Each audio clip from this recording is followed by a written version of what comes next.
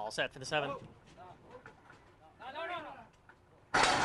They're off and running in the Lost in the Fog Juvenile Stakes. Dropping back sharply at the start was General Counsel. Howdy King Cowboy shows speed. Yo Why Me with them. And then right outside Yo Why Me is Wine in Divine. Center of the course, Ranger Rod. Far out is He's Money, along with a Ton 80 compact group. And behind them factored in is 4 lengths off the lead. It's another length back. There we have Bullet Express. And then the General Counsel, who had to take back at the start, is 6 lengths from the lead. Half mile left to go.